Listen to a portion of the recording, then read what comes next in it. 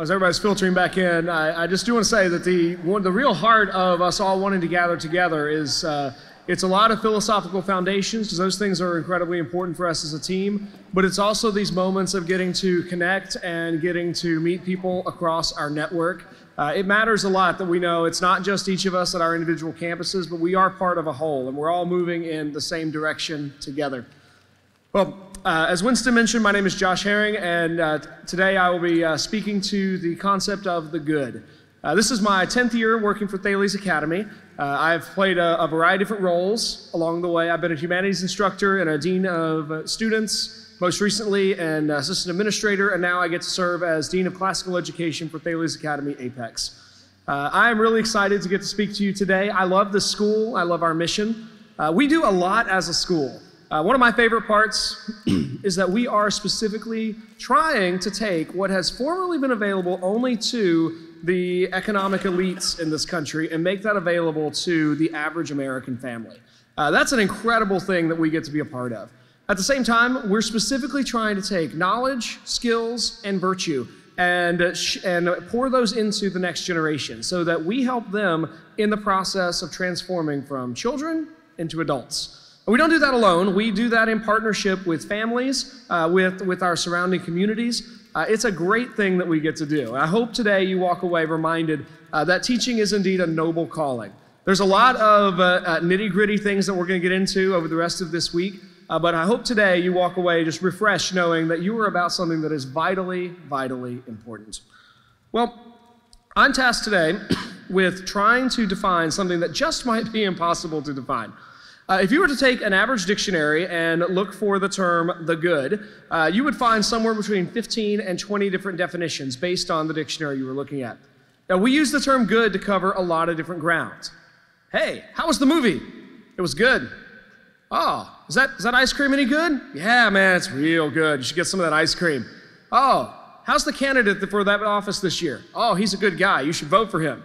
No, all three of those are wildly different understandings of the term good, and there's a lot more that we could go into. Today, I want to look at the sense of goodness that is implied in our mission statement. When we look at the idea that we as a faculty exist to cultivate excellent people through the pursuit of truth, beauty, and goodness, well, what kind of goodness are we talking about? Well, today we're going to look at sense of goodness in terms of the philosophical view of the term the good.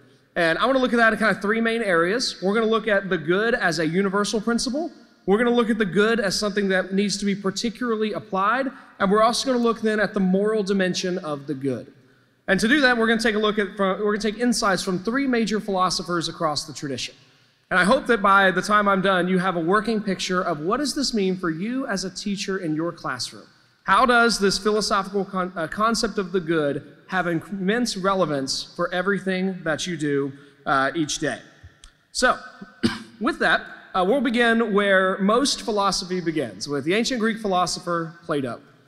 Now, Plato is preeminently the philosopher of the universals. Plato believed in ideas. He believed that ideas transcended the physical. They don't change. They aren't really particular. They are higher than that.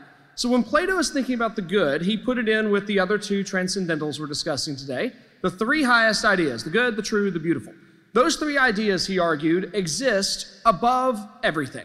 And they aren't physical. They're not, you can't go find them somewhere. Instead, they exist in the world of ideas, the world of the forms. You and I can access them in some way because of the spirit. We get beyond the physical into the world of the ideas. Now, Plato argued that everything that exists is somehow related towards these highest ideas. Everything that exists is trying in some way to be good. Well, what on earth does that mean? Maybe an example would help. And that's really the third image on this slide with the two trees. I think this is something we as teachers can resonate with, hopefully. By quick show of hands, has anybody ever done a rubric assignment? You've given an assignment, you scored it by a rubric, yep. If your hand is down, your administrator is probably going to tell you need to start using rubrics. It's a common theme. Now, what Plato is talking about with this idea of the good is that there is an idea, and we measure goodness based on how well the thing itself lines up with the idea. That's exactly what we do every time we have a rubric. In some alternate universe where I'm teaching people how to draw trees, If I were to then collect a set of drawings and measure the drawings based on the criteria laid out in my rubric, I've thought to myself, what makes for a good tree?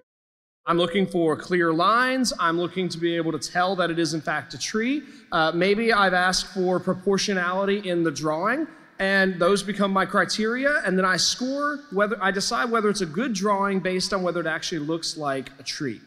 Well, if I look at it and I can see those things, I say, this is a good drawing. If I look at those elements and say, oh, this is terrible, this is not a good drawing. Well, in that case, I've looked at this physical thing and measured whether it lines up with the idea. I've taken a particular artifact and said, this does or does not line up with the universal. Now that's what Plato's talking about when he talks about the good. For Plato, the good is a transcendent universal principle that everything is trying to be. Everything is trying to aspire to the good. Now what does that have to do with our students? Well, in that sense, we really need to also take a look then at the main ideas from Greek philosopher Aristotle. So, with that, we'll move on to Aristotle. Aristotle was the preeminent philosopher of the next generation, and he disagreed with Plato profoundly. Aristotle believed that those universal ideas, they don't exist. Plato is wrong about those.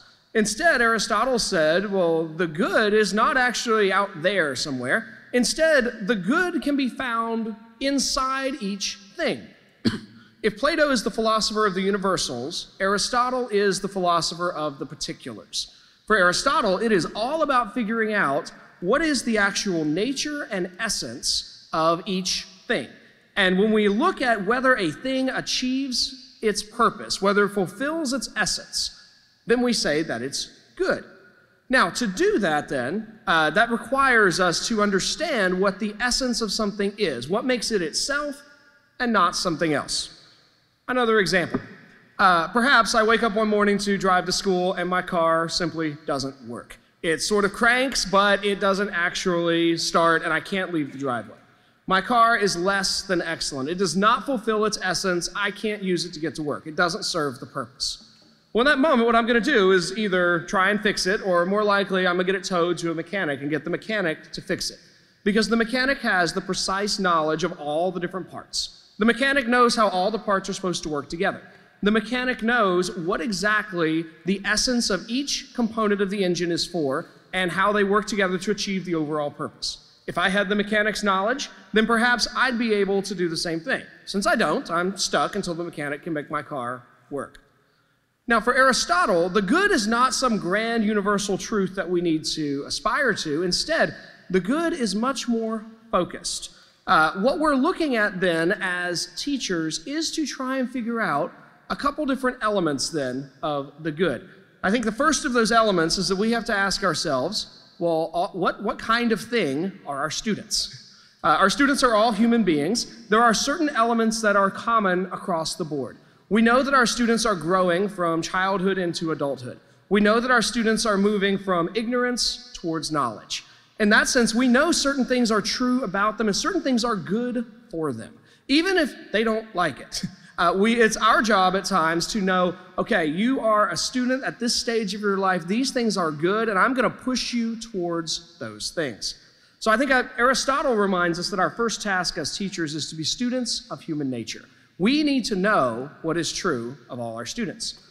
But secondly, as that preeminent philosopher of particulars, Aristotle pushes us to be concerned about each individual student as a unique person. All of our students come to our classrooms with concerns, with family dynamics in their background, with a lot of stuff going on. Maybe there is a friend group that just fractured. Maybe there is a long-term 6-week relationship that just ended. And all of a sudden, that crying child is in your classroom and you have to figure out, what do I do? Now, in that kind of moment, that really is where you as a teacher are pressed to figure out, what is the good for this student? So I think if we have that question in our minds, it pushes us to consider not just the grand sense in which in what sense are all things good, but also in what is the good for this particular student? How do I help this student achieve that good? Now, this also means that we as teachers need to be particularly attuned to the way this operates in our classrooms. I think there are moments for all of us where we as teachers see places where we can push students to consider these questions.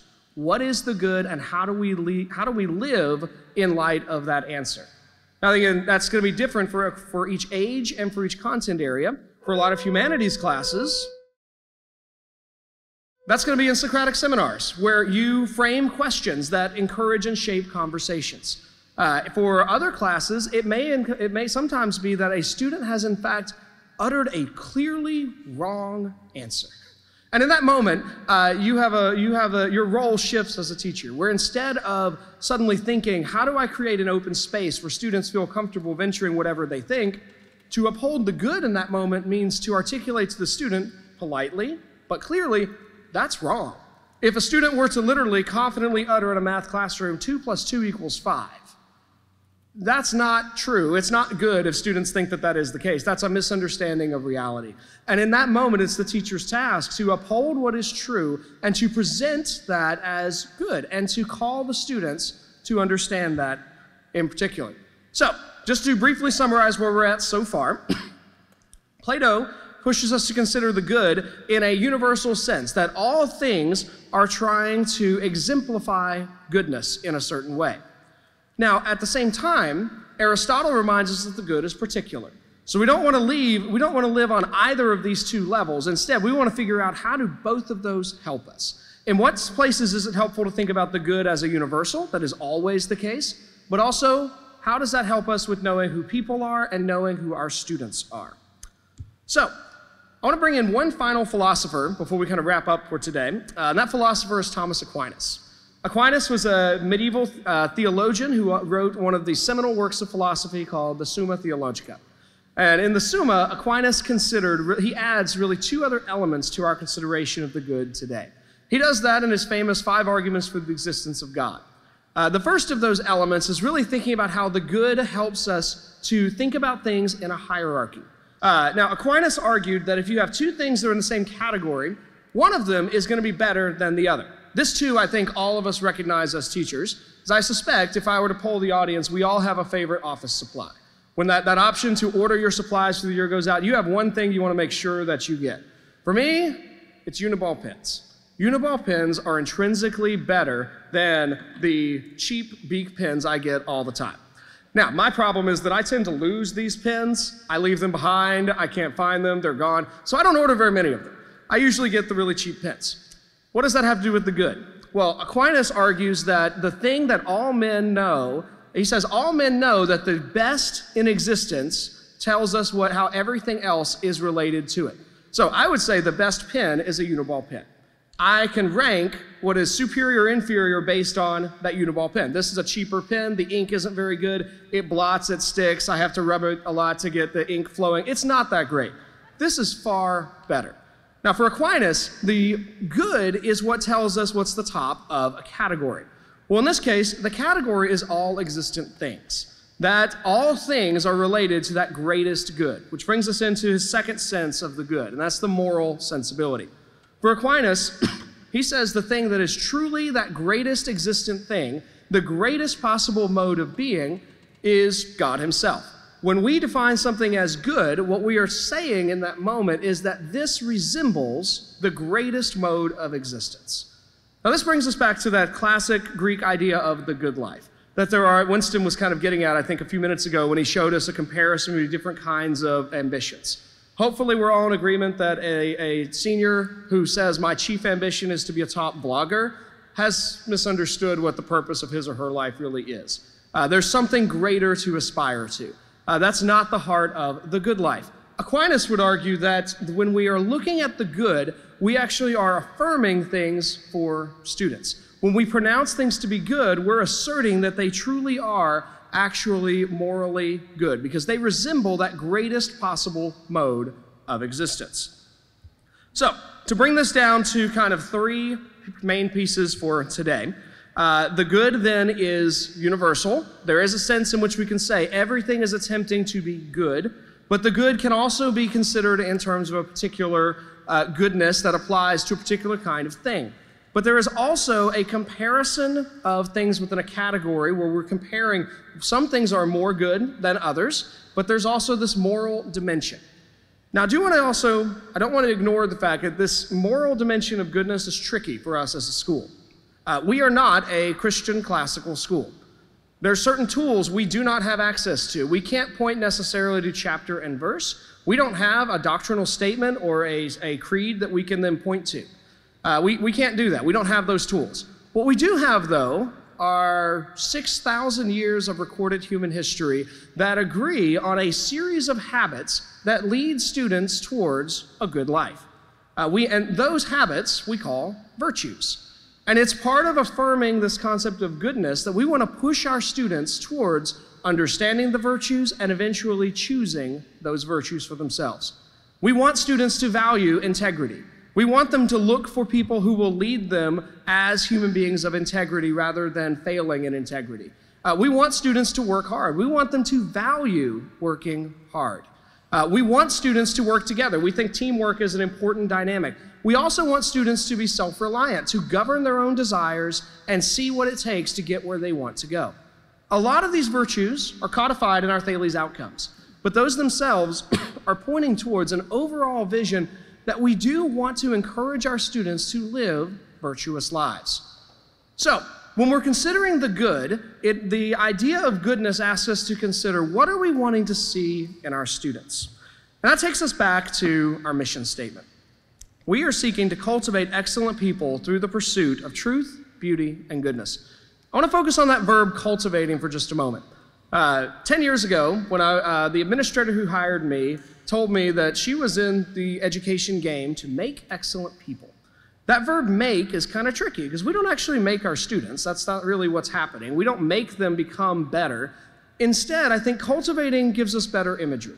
Cultivating brings in the idea of farming. Just as a farmer cultivates the land, he weeds the field, he waters the ground, and eventually looks for the shoots to grow, that's exactly what we do in our classrooms. We prepare for teaching, we prepare the space, we invite students to learn, and we try to fence away as many distractions as possible, and then we look for the harvest.